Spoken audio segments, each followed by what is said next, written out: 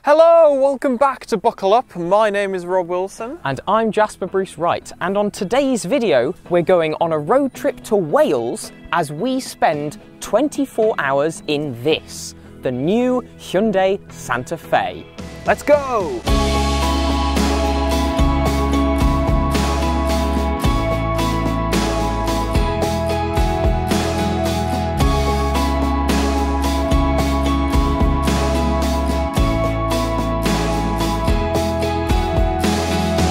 Right, well, we're on our way to our first destination on this Welsh road trip. Yes, are we actually in Wales yet? Not yet. Quite. Not yet. But we're going to somewhere called Llyn Brian Dam and Reservoir, as the Welsh would say. I assume Llyn Brian, yeah. Just a subtle C on that double L. What do you think of the Santa Fe so far? We've been in it for about 45 minutes, an hour, been cruising along. I mean, sitting here as a passenger, it's so comfortable. The immediate surroundings, I've got a lovely armrest on everything. The materials feel very nice, very premium. Do you want to touch the centre of the steering wheel? Oh, that's quite good as well, actually. There yes, we go. And I've got actual wood in the door cards and across the dashboard centre. Yeah, this is an interesting interior with the like tan leather and dark wood and aluminium. Rob, it's brown. It is brown. I think it is slightly more soft than a Sorento. So we both recently drove the new Sorento, and I think not that I'd call it sporty, but the Sorento felt slightly more sporty than this does. Yes. I think partly because of that shorter wheelbase, but also I think the Sorento is a little bit more stiffly sprung. It's intentionally pointed slightly towards a bit more of an engaging drive. This feels like something that's incredibly relaxed and wafty. The designer, Simon Lowsby, of the Santa Fe, does just call this a box. In an endearing sense, yes, though, he points out. But there's nothing wrong with that.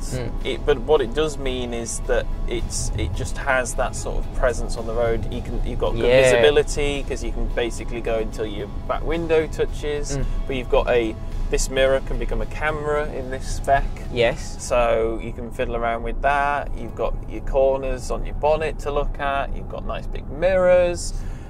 This all feels and looks and operates in a very premium Hyundai way that we've become used to since the launch of the Ioniq cars. Yeah. So, very it's all good. Slick interior and infotainment system. Anyway, we'll catch up with you in Wales.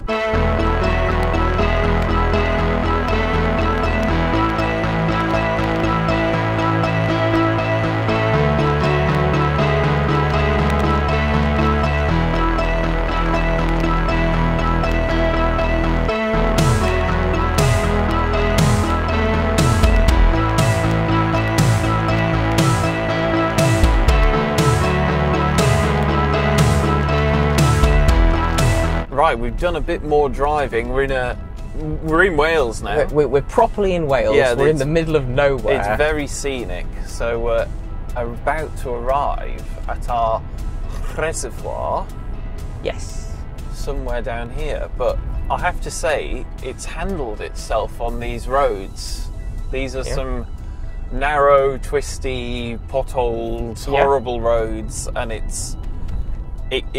can hustle. Yeah, it can hustle, and even, I mean, from the passenger seat, it doesn't feel particularly large to place. We've still managed to do 42 miles per gallon, and that's with not exactly sympathetic driving. No, we've been hooning it. I've been hooning it. So that's quite impressive. That's very impressive for something this big. You're not going to get that in just a normal petrol. If you just had a normal petrol engine, it's not fast, but it's not going to be because it's something that's quite large and has got a 1.6 turbo petrol with a decently beefy electric motor assistance in the case of the FEV, 256-ish PS. But yeah, in this kind of size of vehicle, you've got to have kind of, say, 300 plus horsepower before something starts to feel properly quick. Yeah. This is some pretty spectacular scenery, isn't it? It is indeed. Oh my Well, God. That's a view. pretty. That is a view.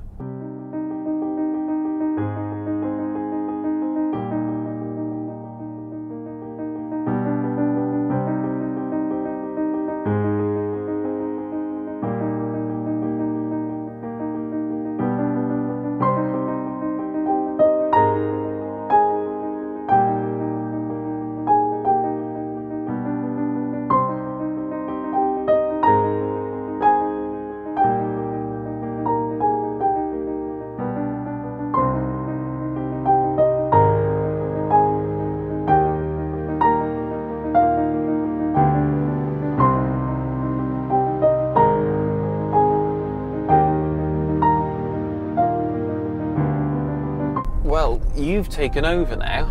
I have We've indeed. been to the lovely, lovely reservoir that was so windy that we couldn't even stand up. So we definitely couldn't film, but you'll have seen some lovely shots of that just now. So we're on some fantastically pretty roads. Yeah, they're all very much single track with some passing places, but we seem to be the only people mad enough to be out here in this abysmally windy and wet weather. It could be worse. We could be camping in these cars in this weather tonight. Oh, wait. Oh no. Oh well, let's see how that happens later on. But what do you think? What are you thinking? Well, safe to say, this scenery is gorgeous, and I'm definitely coming back here. Of the car, I'm impressed. I'm very impressed. The steering's got a good amount of weight to it. It's not a numb driving experience, which makes a change in this segment, really. Yeah. It handles itself very well, despite these bumpy road conditions. It's perfectly comfortable in here. It's quiet. The powertrain is present, and if you put your foot down, obviously you do get a bit of engine note coming through. I'm also really quite enjoying following another Santa Fe because I think it does look very purposeful on the road, and I've got one in the rear view mirror as well. Oh, hello. I wasn't sure on the back of the Santa Fe when I first saw it. Yeah. But following this one... Yeah, it's grown on me. Yes. The plug-in hybrid powertrain really suits it. No diesel option though. No, which would suit it even better. I think it would. If you think about the diesel in the Sorento and that how we drove, good that was. Yeah, and knowing that power plant is available in the Kia Hyundai world. Yeah, and it's a bit of a fits shame in the equivalent of the Kia version of this car. I would like to have seen that as an option, I think. Especially given they're kind of pushing for efficiency, because despite this being very rectangular, it's actually got a drag coefficient of 0.296. Yeah, it's pretty ridiculous. Which is very impressive for the size of vehicle it is. So, shall we drive a bit more and then see if our campsite's blown away? Yes, something like that. Let's do that.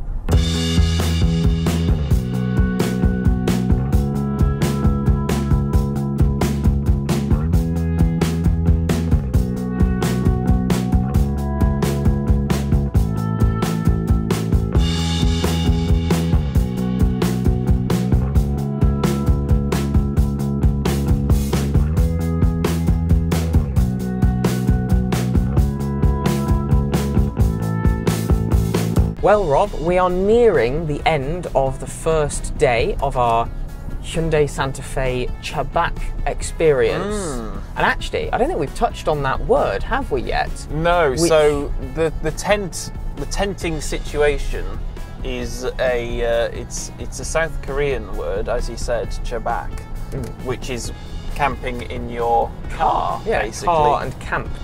Car, back, camping, essentially. So we are going, not we, because we're very important motoring journalists. Someone is going to convert the cars into little hotel rooms for us. And in fact, we get a vehicle each at this place. We're not topping and tailing, no matter how much I asked that we could. They just said, no, We're not allowing it. The weather's not brilliant, but No. hopefully our Chabak will be okay. Yes. But we'll film a little bit of it so you can see what it looks like.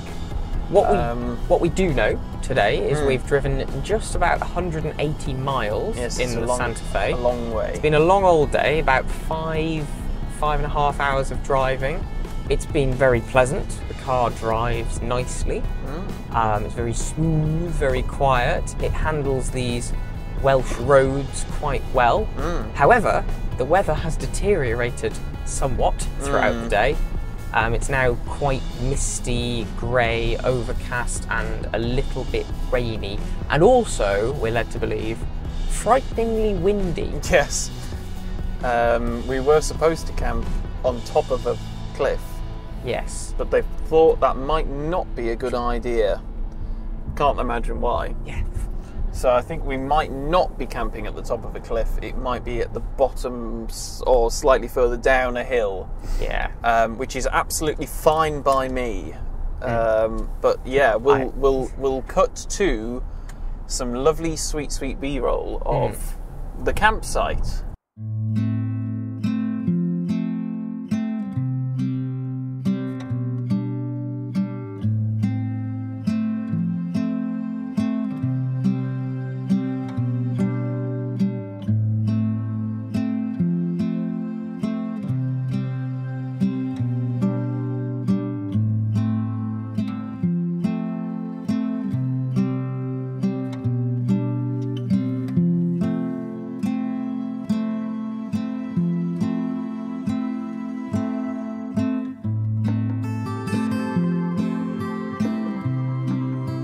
Well, hello viewers. You join me in the back seats of the Hyundai Santa Fe, and I am here for the Chabak experience.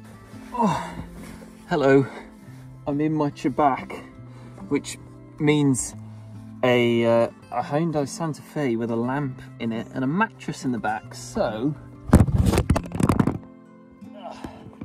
that went exactly as planned. So what the team have done is they've folded the rear seats down, they've put an air bed in here, and I've got bedding, I've got pillows, I've got a throw, apparently I've got a hot water bottle somewhere as well. And they've even kitted me out with some pillow mist spray, which is lavender, frankincense and chamomile. And I've got a can of water. And there's also an iPad to watch Netflix on. There is actually a surprising amount of space back here. So I've got my little torch, my Hyundai torch, that's also a lantern. So if I take that off, I can press this button and it becomes a torch of some description. There you go, torch. Oh God, I've got to, excuse me, I've got to get my trousers off. Oh, this is going well. I am going to the land of Nod. So we'll see you in the morning. Good night. Right, I'm tucked up. Hopefully I sleep okay. See you in the morning.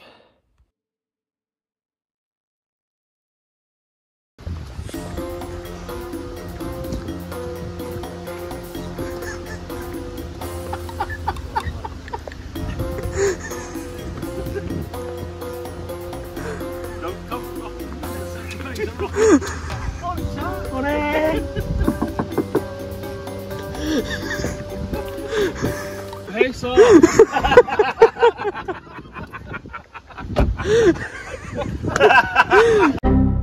Well, that was a rude awakening.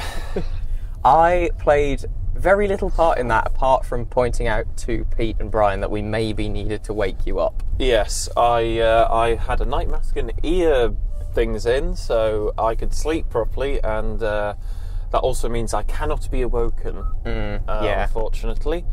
So we are now in a different Santa Fe. Yes, we're in a hybrid, but top spec calligraphy. Yeah. Because we thought, let's get the most expensive one because we're driving it up a massive hill. Up a hill, yes.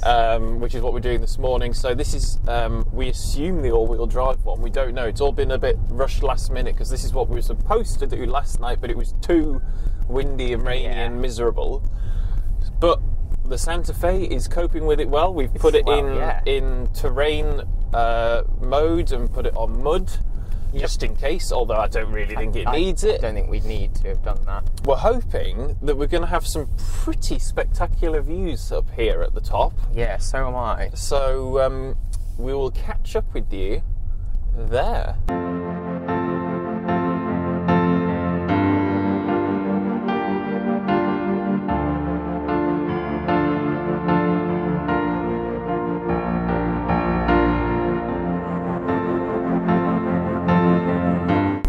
Oh, crikey.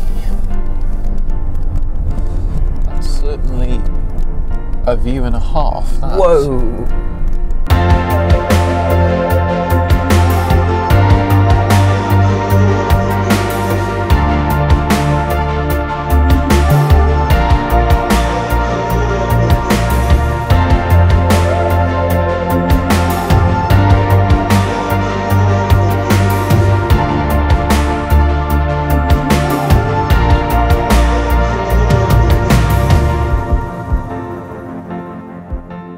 Well, that was well worth a look at, wasn't it? Yeah. That is some pretty darn good scenery there. Yeah. Well done, Wales. Well done, Wales, and it is a massive shame, I think, that we couldn't be up here last night. But I know. based on the rain we got overnight, I think and the wind that we did sometimes feel at the campsite, I think it wouldn't have been particularly comfortable or nice. No, because we're up here. 600 metres below this. Yeah. But I tell you what, this may be a soft roader.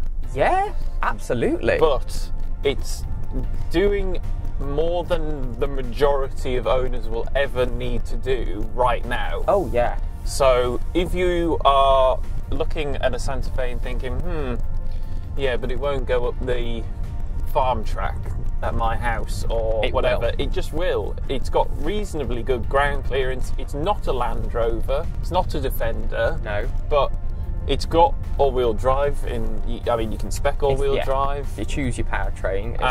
It hasn't slipped once. It's got hill descent control. You've got the different traction modes. It's dealt with everything that we've done today, which is not once driven it on tarmac so far. No, we haven't. Actually, it's all been gravel. It's been pissing it down with rain all night, and it's literally fine.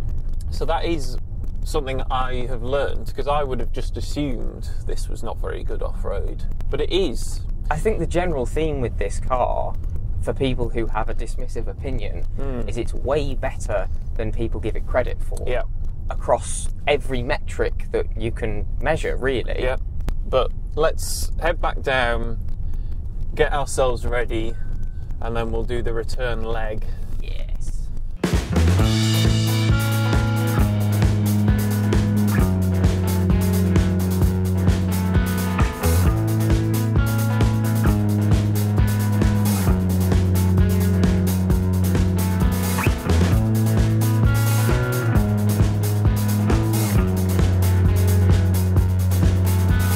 We've now driven many miles. Yeah. In the HEV. Yes, so slightly different to the car yesterday. A little bit less power, but absolutely still more than enough. Yeah, I think I prefer this powertrain to the plug-in. And you've also got the fact that with this you'll always get the hybrid boost, which you don't necessarily always get in a plug-in, especially when the battery drains. Yeah, I think we've passed 24 hours now. Yeah, we have. So we've got 15 more minutes to go, and then we'll be back at base, and we can do a little conclusion. So we'll see you there. Right. So we've now spent 26 hours with the new Hyundai Santa Fe, and we can report that you can drive it quickly, you can drive it off-road, you can sleep in it, and it's pretty good actually, isn't it? Yeah. All things considered. We haven't done a full review of this because we will do that at some point in the very near future. We just wanted to get an overview of what the car's like. but I have to say I'm very impressed. Don't know about you. I would say that overview is, it's a very, very good car. Love the styling, love the interior, love how it drives. Very comfy. It's the whole package. Yes. So there you go. That is a little road trip. Well, quite a long road trip. 250-mile road trip around Wales. So thank you very much for watching. If you've enjoyed this little road trip, make sure to give it a thumbs up. Comment down below. Let us know your thoughts on the new Hyundai Santa Fe. Do you like the styling? I think I've been converted. I wasn't sure. But most importantly, please do subscribe to the channel and turn the notifications on so you never miss one of our uploads.